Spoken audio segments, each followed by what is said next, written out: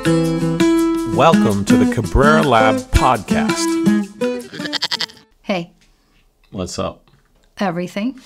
What? I don't know. All things are up. I feel like everything's sort of all systems go for full force ahead. I feel like we're sort of firing on all cylinders. That's the USMA Systems Engineering. Oh, yeah. All systems go. West Point Systems Engineering Yes.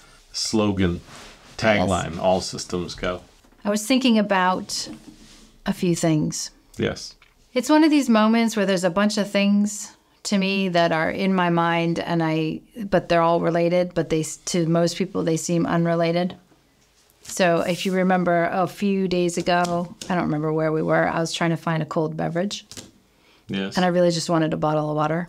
Yeah. And the only thing available was a Coke machine and a Pepsi machine. Yeah. And then I said to you, isn't it weird that they're right next to each other, the Coke machine and the Pepsi machine? Yes. Because they're technically competitors. Mm-hmm. And you had an interesting take on that. And then it spun into a whole other bunch of stuff. Yeah, I mean, the psychology of it is that because you would think, why are they always together, the machines? And but the psychology changes from, do I want a Coke, not Coke? It's a distinction, identity, other problem. Do I want a Coke, not Coke, or Pepsi, not Pepsi? When you put them together, it's, do I want a Pepsi or a Coke? Right, and there's no third option. There's no third option of not having one. It's do I want this or this? And so what they see when they put them together is that both increase their sales. Right. Because we've taken out essentially removed the third option, which is not to get anything. Which is neither Coke nor Pepsi. Yeah. Which is a whole universe of other possible beverages. Universe of other things, yeah. The most universal of which is water. Yeah, water, which is the corporate sponsor of, well, now water is actually corporatized, right? But it used to be that water was just everywhere. Well, but now... I was going to say we could make water the corporate sponsor of this episode, which is like... This episode is brought to you by water. Water. Drink some. A nutritious choice.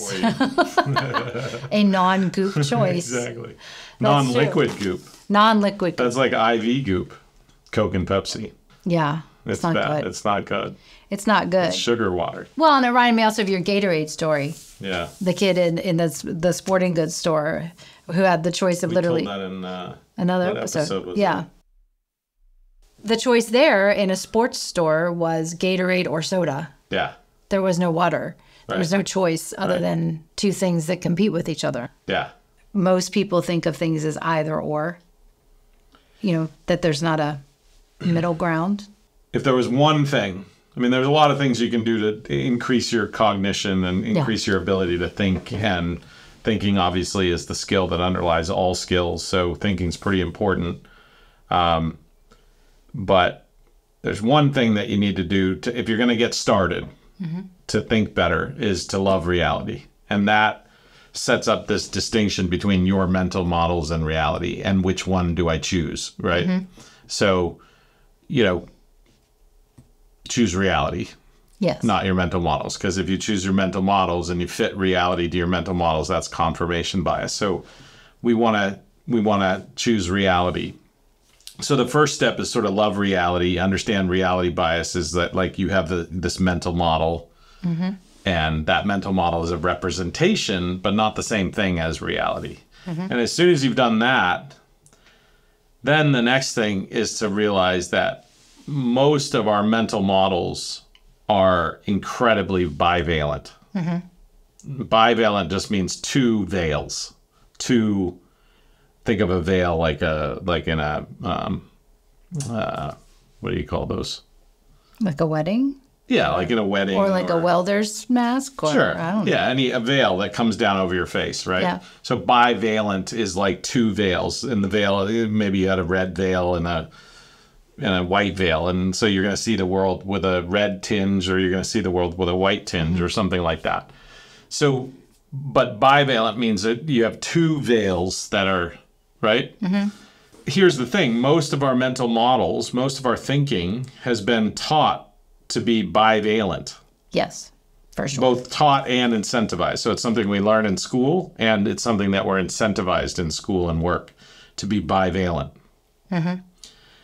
And that would be fine, except for most of reality is multivalent, meaning there are many veils, not just red and white or black and white or whatever. Yeah. There's a whole universe of color, or metaphorically speaking.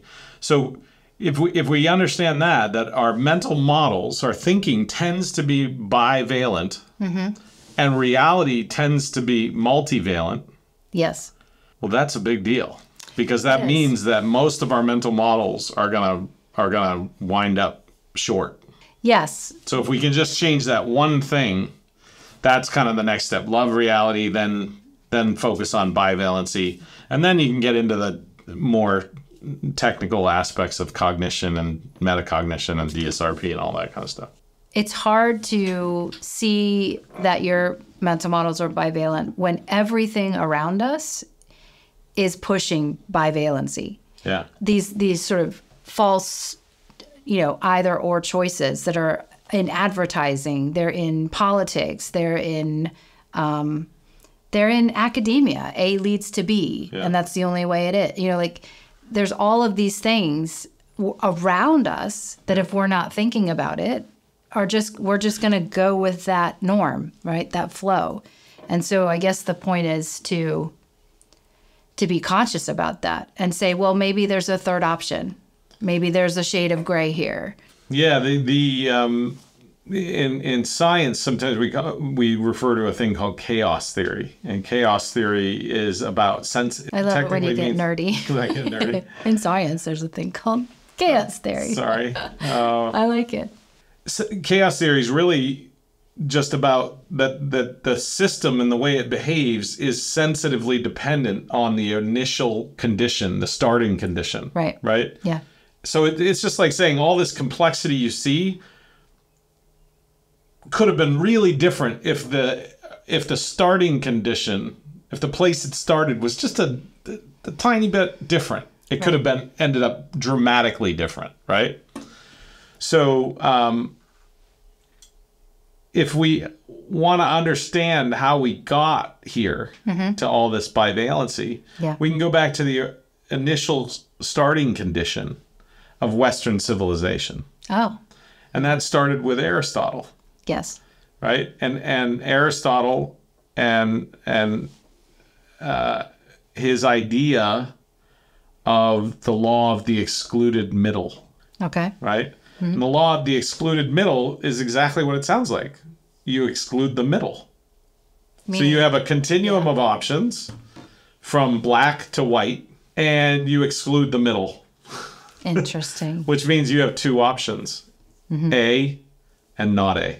Yes. Right? A and not A. And that's for what? Expediency or? Well, that was just like, he was of the time trying to figure out the world, and he saw, you either have this or that. And anytime you have this, you have therefore not this. And there's truth to that. There's truth that, when you have something, there is the negation of that thing, and there's truth to that, but it's not the whole truth. Right. It's not the whole truth. So it is true that there is bivalency in the universe. Yes. But it's nested in multivalency, right? So it is true that there are situations in the world every day where you have to make a choice.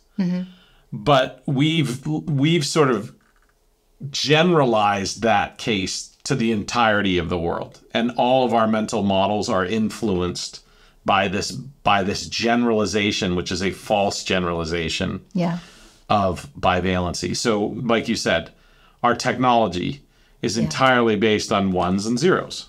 Right. Our legal system, guilty, not guilty. Right. Our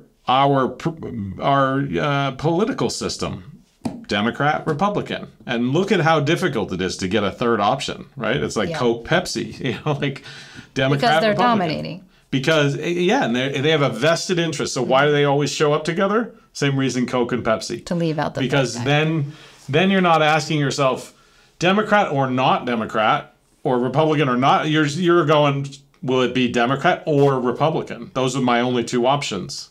They're limiting your choices. They're limiting your choices. Yes. And they're making it so they're the only game in town. Right? Yes. And there are many, many more choices. There are many, many more choices in all these different places. So you said a minute ago, and you did this thing with your hands where you said binary fits inside of multivalency. Yeah. And so I guess I would pick at that a little bit more. You're saying that in a world that actually exists where there is a middle, where there's continuum, shades of gray, however you want to, whatever metaphor you want to use, were you saying then that you can still make a choice, an either or choice inside of a world of sort of and both? In other words, you can be binary inside of a multivalent world when it's functional. When it's functional and when it's necessary. But you don't want to overgeneralize that binary. In other words, if I say, do you want a roast beef or a turkey sandwich? Like that's a binary. If on the menu there's roast beef or turkey, then that's binary. But there is the option of buying roast beef and turkey and making a roast turkey beef sandwich, right? Like there's always other options, a minced meat or mixed meat or sandwich, whatever. that's what they call it.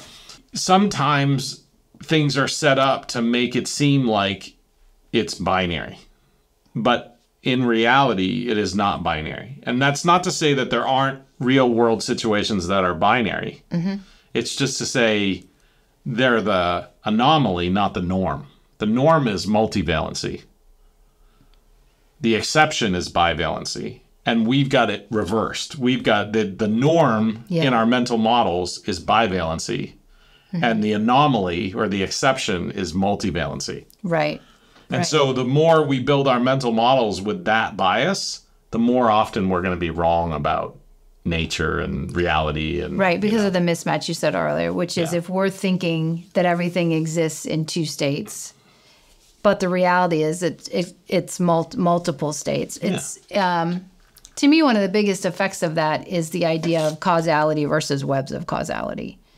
Right? So we're always looking for an A to B solution, but the truth is there's a whole web of things that are feeding into any given issue. Yeah, it's just a lot more complex. So we're always looking for like cause, effect. What's the cause? Well, the cause is a web of causes. Right. It's a web of causes. Yeah. So, I mean, this is a kind of HMB happy. I talked about that in the last episode or a couple episodes ago. The happy mind blown emoji. Yes, HMBE. This is kind of an HMB moment. It is. So just think about this for a second. Anything that is caused, right? So the effect. So there's a cause and an effect. Yes. Anything that's an effect, which is everything, because everything is an effect of something. Yes. So anything that is an effect has a cause. But it doesn't have a cause. It has a web of causes. Right. Right? And that's true for everything in the universe. So there's nothing in the universe that has a singular cause. Nothing. Everything in the universe has a web of causality. So the next time you want to blame something, take a more systemic view and see that while that thing might be part and parcel of the cause, it is not, while it might be part, it's not parcel. Okay. Right? Yeah. While it might be part of the cause, it might be a huge part of the cause, but it's not entirely the cause. There's a web of cause. And what we're often doing in business, in corporations, in government, in families, in relationships, is we're always trying to blame some cause. Right. We're trying to find the cause, and we're trying to blame the cause. Why do you think we do that? It's easy. It makes us feel good, right? It makes us feel like we got shit done. And we feel like we figured it out. We feel like we figured it out. We're so smart. I found the cause. It's Bob. Let's fire Bob. It's always Bob. Bob did it. Let's fire Bob. And you're like, okay, fire Bob, and let's see whether or not you still have the problem. Because I'm gonna go out on a limb and say you're gonna still have that problem because the problem is a pattern. Yeah, it was a bunch of stuff. It was a bunch of stuff. And Bob was just a part of it all. Or in the wrong place at the wrong place, wrong time. Whatever. Wow. But we feel this sense of like, oh, we've resolved this, right? Well, and we have control over a situation. And I'm not saying, take violent crime, for example. You have somebody that does something horrible. Yes, of course, that we can hold them accountable. Mm-hmm. We can and must and hold them accountable for the violent crime that they've done. But we also, so that we don't have more violent crime, we have to think about what are the web of causality that led that person to this event. Interesting. And what can we do about that web of causality, along with dealing with the person that's committed this violent crime. So I'm not saying like this has nothing to do with like letting people off or not holding people accountable or anything like that. No. It's just to say that there is a web of causality. And if we don't deal with the web of causality, then we're going to just keep creating people who do these kinds of things. Right. Because it's like there's a factory that's outputting people that do these kinds of things. And we keep dealing with the output, but we don't deal with the factory. Yes. There was a really good study by the Children's Defense Fund many years ago when I was a graduate student. Who's the nerd now? Me. But I'm fine with being a nerd. I've always embraced it. It was a really good study. It was a great study. It was a seminal study. It was a really important study. Okay. And it was looking at the issue of teen pregnancy. And I don't know if you know, in the 80s and 90s, we had this huge surge in teen pregnancies. And everybody was trying to figure out what the cause was. Right. And they were debating about access to contraception. They were debating about quality of schools. They were debating about geography. Like they were, and so of course it became a political debate and about contraception and providing. Yeah. How do you provide teens sex education and contraception? And the CDF did this study, and they said, well, let's actually look at what's really happening in this young girl's life. What is the web of stuff that's happening? And they figured out that there were all of these variables between socioeconomic status, access to, nutrition, health, all these things, and that those things combined led to one variable that was the deciding factor, which was hopelessness. When a young woman felt that she had no options, then she would do that. But they couldn't have gotten to that had they not been open to the idea of all of these other factors and webs in that causality. Yeah, exactly. To say, and the thing about hopelessness is hopelessness was related to every single one of those pieces. And so then they had to go and work on each one of those from the perspective of how do we create a future of hope for these young women through education, through nutrition, through contraception, through parental relationships. Like, it was amazing. Yeah, and that's a great example, because what people will say is, well, we don't have the time or the money or the whatever to go and solve all those issues. And you go, well, okay, that's fine. That makes sense. You don't have the time to solve all of these things in order to deal with this thing. Right. But apparently, you have the time to keep dealing with this thing. Right. Because that's what you're deciding. You're not deciding not to deal with these things and this goes away. Right. You're deciding to not deal with these things and have more of these effects. Right. So do you have the time? Do you have the money to deal with these effects and their knock-on effects? Mm-hmm. Or should we do the job right and figure out this web of causality that's leading to this pattern of behavior? Right. And what they also do a lot is they say, we're going to work on this one. This is the one. Yep. And they spend a lot of time and a lot of money. That's right. And they put all their eggs in that basket. And then they're like, oh, why isn't changing it? Why isn't it changing it? Why are we getting the outcome? And it gets worse. Oh, It gets worse. Because once you've done that, then you say, we tried that. It didn't work. Mm-hmm. So you throw it out. Mm-hmm. And then you go, okay, let's do that one. Oh, we tried that. It didn't work. Let's throw it out. Yep. right? And then the next one. And then the next one. And what they don't realize is that it's the dynamic of these things. It's the interrelationships Among them. among these things, among the parts of a whole. The cause is a web of relationships of a bunch of parts that make up a whole that are leading to this effect. And right? you have to have so it that all. this is the and so if we try to focus in on any one of them at a time, we might not see the results that we're looking for. Right. And then we have the costly mistake of ruling that out as one of the causes. But it's one of a dynamic Dynamics. of causes. Yeah. And that is a mistake that we make over and over and over again in policy and corporations and all kinds of things. All kinds of decisions. All kinds of I decisions. mean, even, Even personal relationships. and silly decisions. Yeah. You rule things out before you actually know. Even stuff with our, your kids and stuff like that. You're always My kids looking or for your that. kids? Our kid, like one's kids. It's just- We're always looking for the one thing. Yeah. And it's a bunch What's of stuff. causing this? And you're like, Yeah. it's a lot of things. It's a Yeah. bunch of things. Well, even we were talking about technology. Yeah. You think about the addiction to phones. Yeah.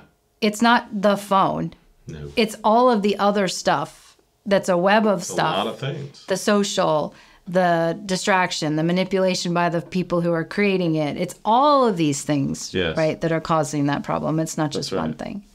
That's right. I want to talk about the things that are excluded because, I'm kind of, what would the word be? Oh, I don't even know the word.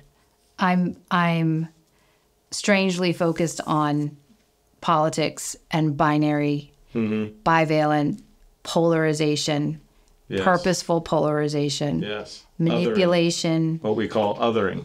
I think that right now is a time where the dangers of this bivalency are becoming more and more obvious. Yeah.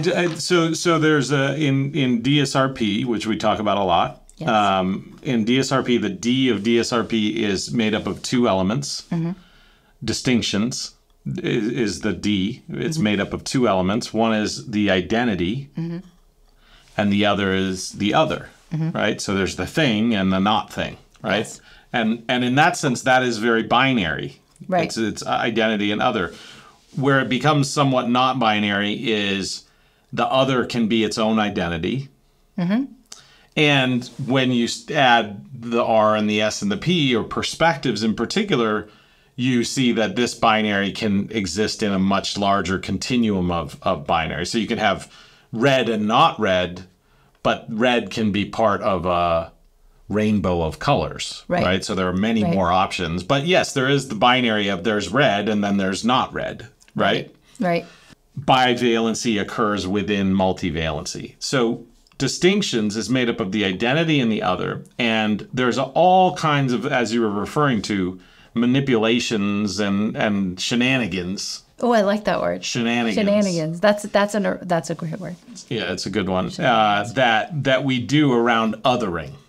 So we kind of focus on the identity and then we otherize some group, some person, some argument, right? We create straw men out of a person's argument. That's kind of othering it. And we ignore that the other person exists. We mischaracterize the other person or their identity or their whatever. We don't even recognize them as an existent thing. We pretend that they're not even there. We don't invite them to meetings. There's all kinds of othering, right? It's terrible. All kinds of othering. And when we have a binary system, like Democrats and Republicans, then really kind of all you have to do is otherize. So it's like, this is who we are, and they are the worst. This is who we are, and they are evil. This is who we are, and they are Nazis. Right. This is who, no matter who it is, they're both saying that. Yeah, about the other. About the other. And ironically, we talked about this in a recent episode about this in marriages and relationships. Yes. Right, where we have relationships brought to you by the number 2 versus relationships brought to you by the number 3. When you're talking about relationships brought to you by the number 2, and you have some issue that you don't like, then the only place to put that is the blame is it goes with the other. Right. Right? So the national debt, who created it? Well, they did. It's always they did. Both of them.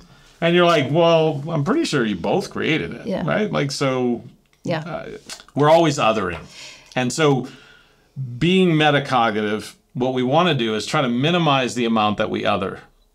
Because it's unethical, it's unfair, it's not really, it doesn't make you a good person, it doesn't make you feel good about yourself to just constantly be doing shenanigans. This might seem a little bit more complicated because the reality is there are two choices, right?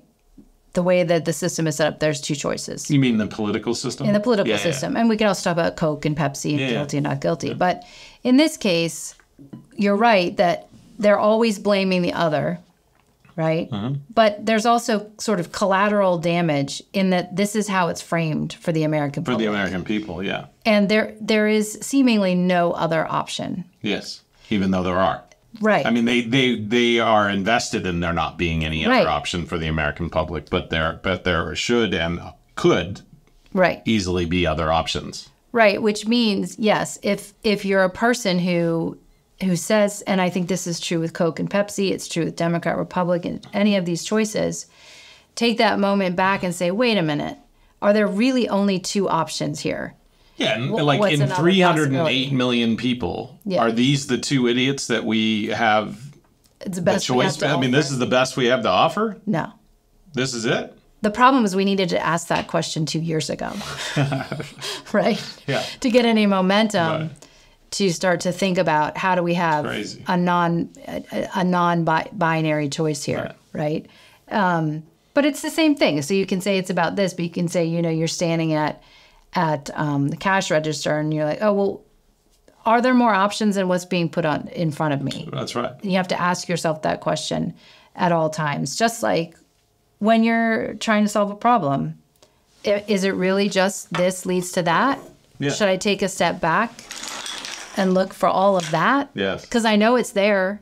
We know that there is multivalency in the reality of the problem, that it's a web of stuff. So it reminds me of that case that we do of the water desalination plant in our course at Cornell. Our students love that. And this case basically sets it up, where it's a case in San Diego of do we want a desal plant for $30 million or not, right?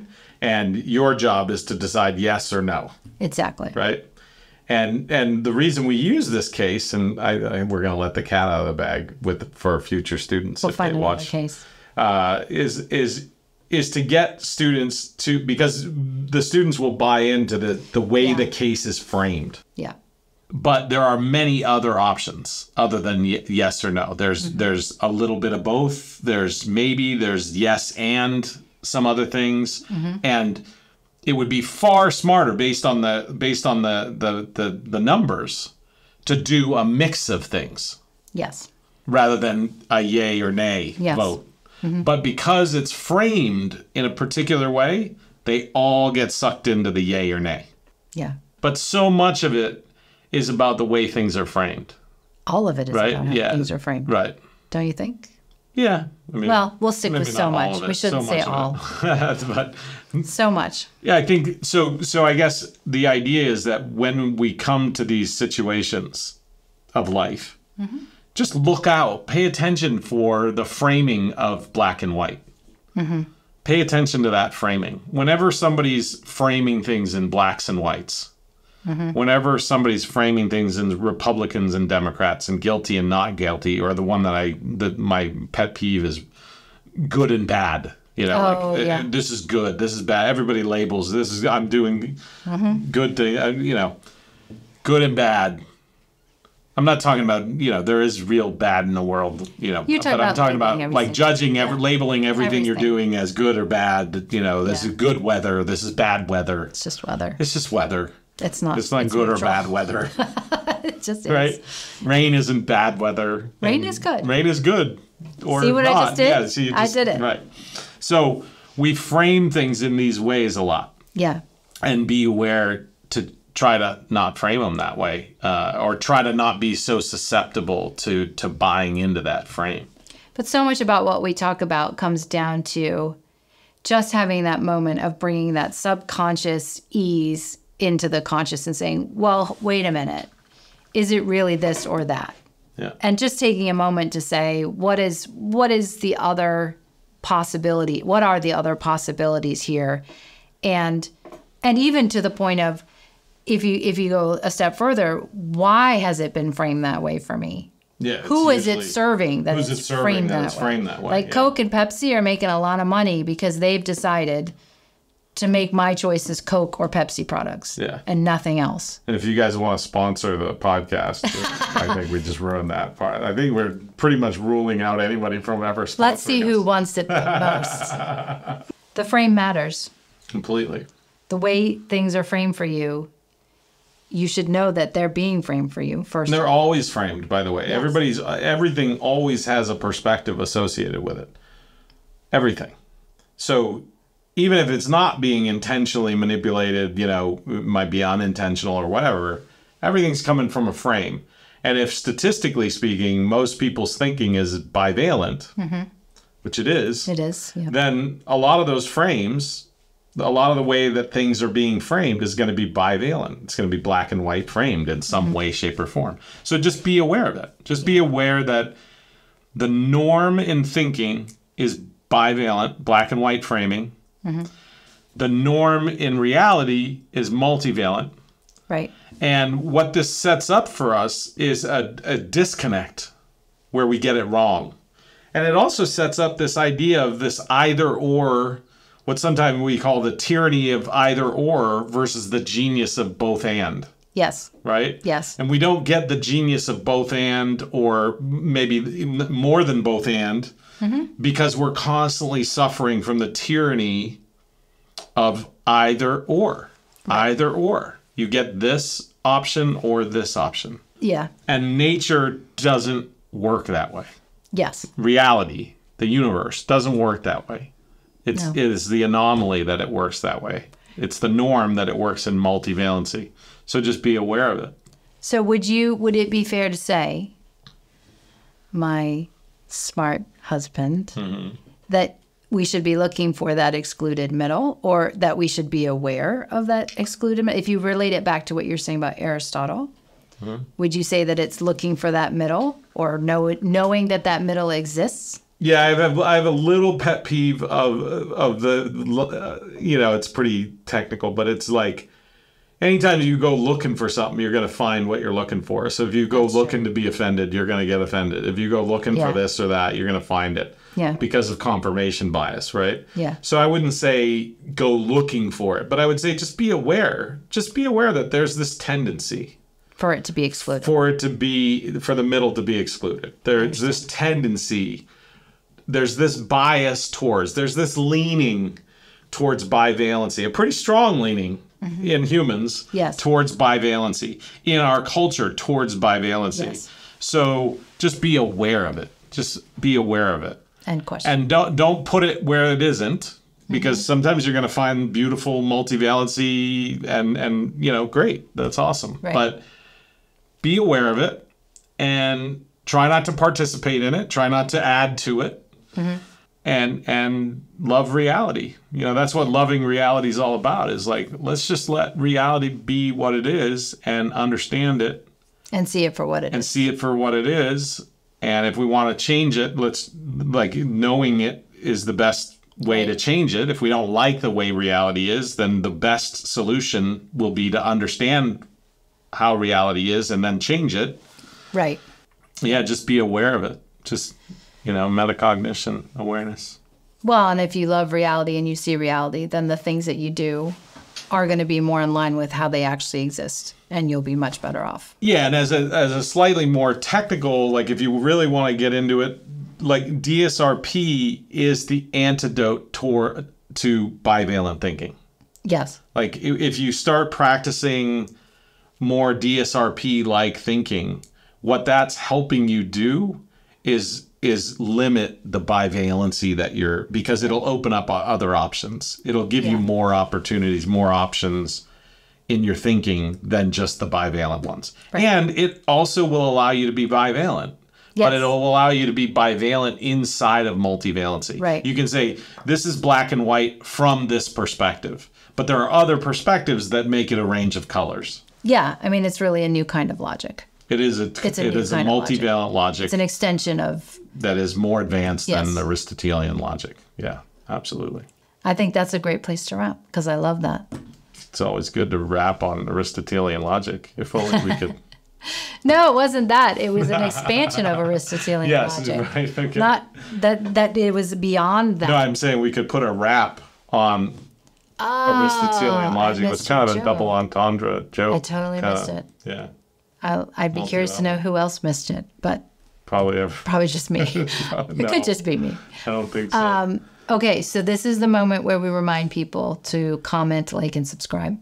We try on this podcast to help people understand the moves and the structures that help you think smarter, more systemic, and more like reality and faster. And because, faster over time. You know, we need smarter, more systemic, faster thinking to keep up with all the complexities of today.